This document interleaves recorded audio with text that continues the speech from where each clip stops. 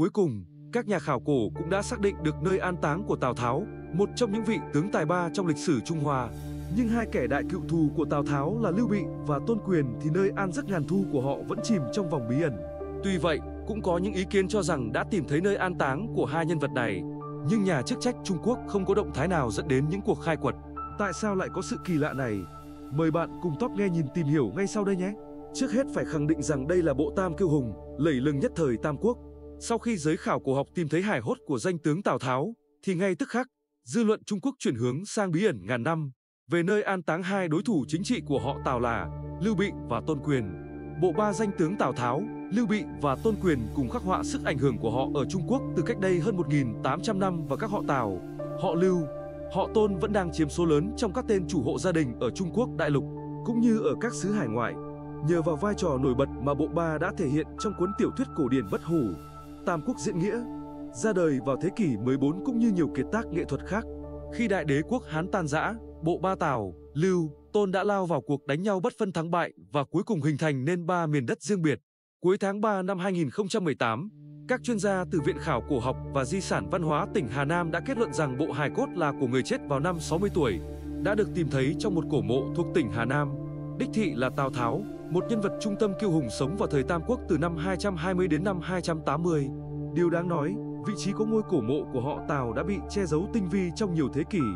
Nó chỉ bị lộ sáng vào năm 2009 khi một khối bia đá được tìm thấy trong một ngôi mộ ở làng Hứa Gia Câu, huyện An Dương, địa cấp thị An Dương, tỉnh Hà Nam. Trên khối bia đá có khắc nơi an giấc ngàn thu của Ngụy Vũ Đế, tên hiệu của Tào Tháo.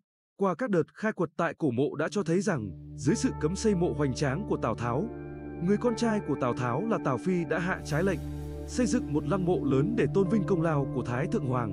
Nhưng bí ẩn vẫn chưa hết, khi cấu trúc lăng mộ to lớn sau đó đã bị phá rỡ, có lẽ là theo lệnh của Tào Phi, có thể vì ông ta lo sợ ngôi mộ lớn sẽ trở thành mục tiêu bị cướp phá bởi những kẻ trộm mộ hoặc những kẻ cựu thù của Tào Tháo. Sau nhiều năm đào sâu vào ngôi cổ mộ đáng ngờ, các nhà khảo cổ học bắt đầu bị thuyết phục ý tưởng rằng bộ hài cốt nằm trong ngôi mộ chính chắc chắn là của Tào Tháo chứ không phải ai khác. Di sản của Tào Tháo vẫn luôn là một đề tài gây tranh cãi không ngớt trong suốt gần 2.000 năm qua.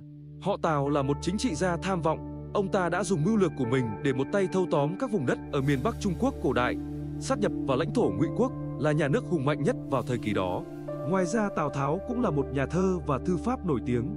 Tuy nhiên, trong các sáng tác văn hóa lại hay miêu tả Tào Tháo là một kẻ mưu gian kế hiểm và giết người không gấm tay. Tào Tháo là tể tướng của hoàng đế cuối cùng của nhà Hán. Tuy làm bề tôi nhưng họ Tào chuyên quyền, biến hoàng đế thành một con rối để ông ta dễ bề giật dây điều khiển. Trong kinh kịch Bắc Kinh, nhân vật Tào Tháo thường được mô tả có khuôn mặt trắng bệch tượng trưng cho tâm kế xảo quyệt. So với họ Tào, thì Lưu Bị thì được mô tả nhân văn hơn với lòng nhân từ và khiêm tốn. Lưu Bị sinh ra trong một gia đình nghèo, mặc dù họ Lưu từng tuyên bố ông ta là con của một thành viên thuộc quý tộc nhà Hán.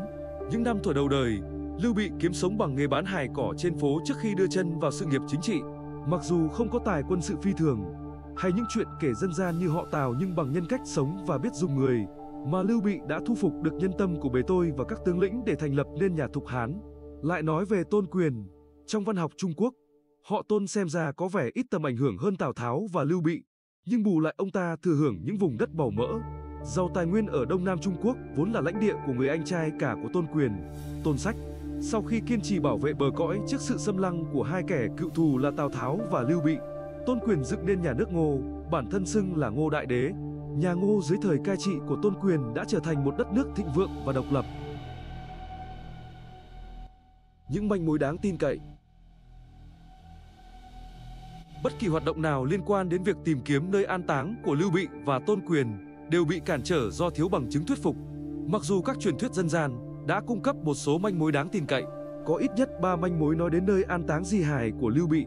Có thuyết cho rằng Lưu Bị được an táng cùng với vị đại thần Gia Cát Lượng, là cánh tay phải của ông, tại ngôi miếu Vũ Hầu nằm ở thành phố Thành Đô, xưa kia là kinh đô của nhà Thục, ngày nay nằm trong lòng địa giới của tỉnh Tứ Xuyên. Nhưng một số chuyên gia tỏ ra bất đồng về manh mối này. Họ dẫn chứng rằng Lưu Bị băng hà vào mùa hè tại quận Phụng Tiết. Ngày nay địa danh này nằm trong lòng thành phố cấp trung ương Trùng Khánh. Nơi này cách Thành Đô tới hơn 600 km. Nếu dựa trên tài liệu này, thì di hài của Lưu Bị phải được vận chuyển bằng đường sông và đi suốt 1 tháng ròng rã. Mà nếu đúng như thế, thì thi hài của Lưu Bị sẽ bị phân hủy mạnh dưới thời tiết nóng nực và độ ẩm không khí cao vào thời điểm ông băng hà. Vì thế mà các chuyên gia tin rằng Lưu Bị được an táng ngay nơi ông băng hà, gần bờ sông Dương Tử. Nhưng theo truyền thống dân gian ở Bành Sơn, thuộc tỉnh Tứ Xuyên ngày nay, cách thành đô khoảng 60 km về phía nam, nơi có một trái núi, địa phương gọi là Mộc Ma, mới đích xác là nơi thiết lập ngôi mộ của Lưu Bị. Nếu theo giả thuyết này, thì núi Mộc Ma được bao bọc bởi 9 ngọn đồi, tạo nên hình dáng hoa sen được cho là thế đất phong thủy vượng khí, tiềm tàng sức mạnh thiên nhiên, rất lý tưởng dùng làm nơi an giấc ngàn thu của bậc thiên tử. Mặc dù không có ngôi cổ mộ nào được phát hiện trong vùng núi Mộc Ma, và chính quyền địa phương đã công nhận Mộc Ma Sơn là khu bảo tồn di sản vào thập niên 1980, báo Tây Thành Trung Quốc còn cho rằng Mộc Ma là điểm đến thường xuyên của những kẻ đào trộm mộ cổ. Việc tìm kiếm lăng mộ của Tôn Quyền có thể sẽ dễ dàng hơn khi mà các thư tịch lịch sử đã viết rằng di hài của Ngô Đại Đế Tôn Quyền được an táng trên núi Mai Hoa, một trái núi nằm gần thành phố Nam Kinh, thủ phủ tỉnh Giang Tô, phía đông Trung Quốc. Nhưng chính xác là nơi nào trên ngọn núi này thì vẫn đang chìm trong vòng bí mật. Đầu thập niên 2000, giới chức địa phương Nam Kinh đã phái một nhóm nhà khảo cổ lên núi Mai Hoa để lùng ngôi cổ mộ bí ẩn. Các chuyên gia sử dụng thiết bị khảo sát từ đã tìm thấy dưới đất một địa đạo ngầm lớn mà họ tin rằng có lẽ là nơi an táng người xưa, nhưng cuộc tìm kiếm của họ không đi xa hơn. Một vấn đề nổi lên là giới chức địa phương từ chối khai quật tại địa điểm tình nghi.